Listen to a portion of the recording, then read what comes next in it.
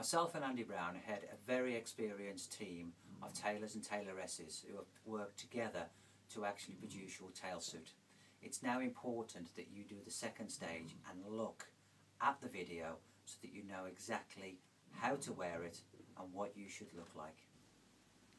Your suit will arrive in one of our purpose-made boxes. Once it arrives, take the suit out. You'll find that on the top here we have a complimentary Tailsuit bag, which is full length, so that you'll be able to use it for all your competitions. Take the Tailsuit out of the box.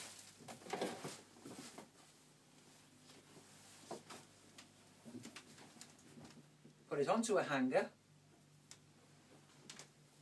Hang it somewhere warm, and all of the creases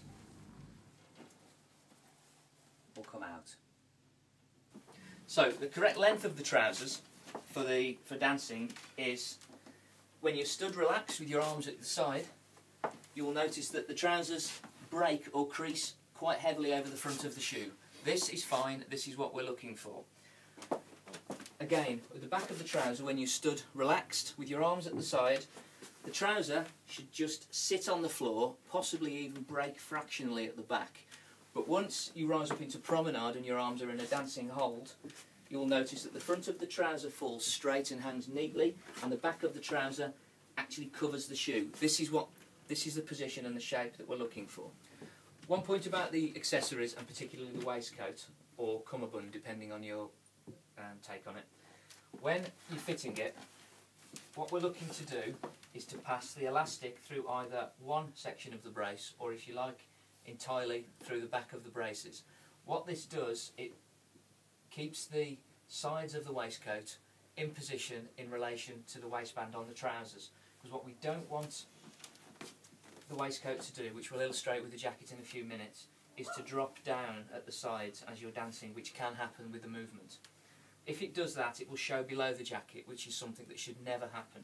So by putting the elastic through the brace straps at the back, it prevents that from happening. One area and feature on the trousers that I will draw your attention to is the fact of the waistband at the top. As we mentioned earlier, these sit over the base of the ribs. When you put the trouser on and you're stood relaxed and you've got the waistband in the correct position on your ribs, you'll notice when stood relaxed that there is a good amount of room running all the way around the waistband of the trouser. That is correct, and it's in there for a reason, because when you get into the correct position and your correct posture, you will be expanding your rib cage, which will take up all of that space that was there when you were stood relaxed. Again, when you're dancing and you're competing and the breathing starts to get heavy, you need that space for the expansion of the ribs, so you don't get any pressure points and any tightness around there which would restrict your breathing and cause discomfort during the dance. So that is the reason that extra is in there, and that's what we want to see. If you don't have that, bring it to our attention. We're now at the stage of putting on the jacket. Now I'm going to hand the jacket to Mark, because it's important how you put the jacket on, especially when you're at the competitions, when you're on and off the floor all the time and taking these jackets off. It's important, I'm just going to pass this to Mark here, you watch Mark when he puts it on, everything's going under. Never put the jacket on with your arm going behind it, because you'll break the back of the collar. The collar has to fit very cleanly around here, and it's stretching all the time. You probably feel it automatically in the back of your neck.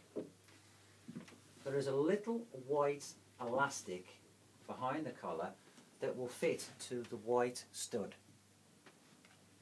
You're going to need help for somebody to do this for you. Just to ping that white elastic and just wrap it round that stud. Okay?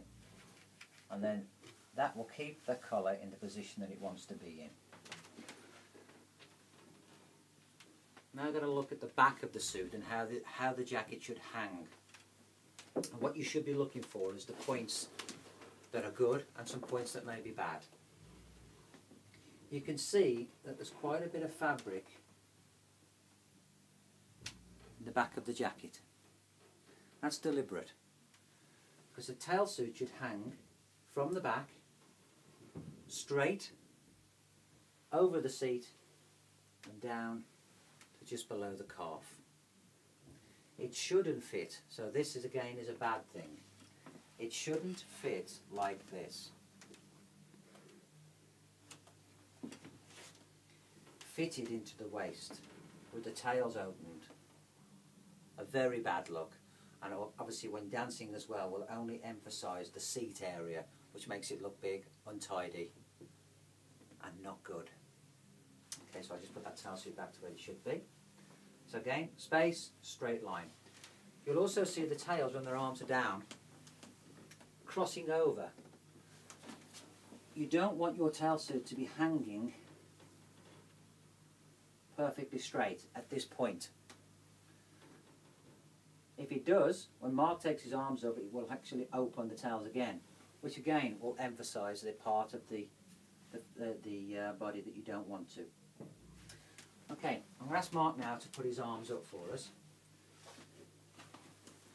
With the four-way stretch, it will stretch from elbow to elbow, and the more you wear it, the cleaner it gets. I haven't done anything with his tails at the moment, but now you can actually see that they are hanging straight. Space again, look, in the back. Fitted underneath the arms, fitted to the elbow. Collar automatically should never ever move. If you've got space in this collar, it's falling backwards, there's a problem and we need to look at it. That's fitting lovely. Right, I'm just going to turn Mark around now if he puts his arms down. Mark automatically did this when he put his suit on, but you've seen he's got his jacket on and he pulls the suit forward like that and then fastens the elastics. So you feel as if the suit's fitting down the front. You don't want to feel it if it's falling backwards. Once that collar position is correct with the actual elastic, two pieces of elastic on the inside of the jacket connect to the trouser through these buttons, and that's just holding the suit in place and down.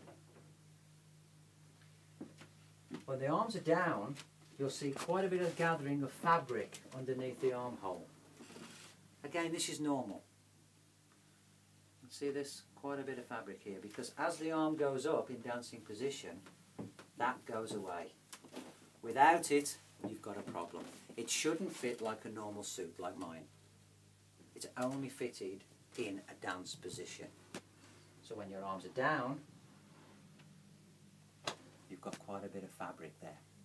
What I'm going to do now is illustrate with exactly the same suit that you've just seen fitting correctly how some very slight alterations to how you wear the suit can have a huge visual impact on how the suit actually looks, and can in some instances be interpreted as a suit that is poorly fitting or fitted incorrectly. We talked about the elastic on the collar at the back and the elastics on the inside of the suit there. If those are released there, I'll take the one off the back if Mark could release the ones at the front for me. And if this suit is worn very slightly different, so if the jacket's actually rolled back very slightly at the back, what that will do, the collar will look very low and very out of shape. It will increase the tightness under the arms also, and it will open the tails. If Mark puts his arms up into a dance hold now, you'll see straight away the jacket sits into the base of the back. The tails swing open. The shoulder section has suddenly got creases that weren't there before. The collar looks extremely ill-fitting. Mark now turns around for me. You have space and pockets at the side of the jacket there. You have a great deal of tightness. You can see that there's actually a tight fold formed at the front there. And this is all on exactly the same suit that we've just shown to fit correctly. If we now put this suit back into position, just drop your arms down for me. Pop that back on. Fasten those elastics back up. You'll see that once the suit is worn in the correct position, and there we go, we've got clean lines again, we've got the collar holding in, we've got the back sitting nice and straight, giving us that straight line that Mark spoke about earlier through to from the shoulder blades down to the tip of the tails, and the tails are now hanging parallel, which is exactly where we want them. So that has illustrated that by a very slight alteration to how the suit is sitting on your body can have a huge impact on how the suit actually looks and performs. I'm now going to talk about the trousers. We're going to show you how we want them to fit and how they should fit and how they should look when they're fitted correctly, and then again, if they're not worn in the right position, what you should expect to see, and this should hopefully help to guide you to getting them fitted and sitting on you properly. So you'll see at the moment, we spoke about the waistband and the space on the waistband earlier on. We've got that there, that's visible. But you see that the pleats are lying nice and flat. If I can just turn Mark round, again they're fitting cleanly over his seat and in that nice position in his lower back there. Creases are straight all the way down the back. Now, if we were to sit these trousers in a position where you would wear a regular pair of trousers, you will see quite a marked difference in the fit and appearance of them. And also the functionality, because of course a tail trouser has to perform and function in a particular way. So you'll notice these are fitted around Mark's natural waist now, which is where you would wear a pair of regular trousers. In doing that, straight away the pleats are opening up and the pockets on the pleats have become very wide and very obvious. You've got now a huge amount of extra space which will never be taken up around the waist. The trousers suddenly look horrifically long. If we spin Mark around at the back, he's got all this flapping around at the back. There's a lot of excess material here, because again the pleats are now much further down, so that's moved all that fabric to this area there. So the trousers will look, although they will feel as if they're sitting in the right position, they're actually in the wrong position and should feel awful. So just by putting these trousers into the correct position around the base of the ribs, with the underside of the trousers actually fitting you closely and comfortably without being too tight, will make a huge difference to the actual look and performance of the trouser. Because of course if the waist is worn much lower, the crotch of the trouser is actually worn lower as well, which will hinder your dance steps when you're actually dancing.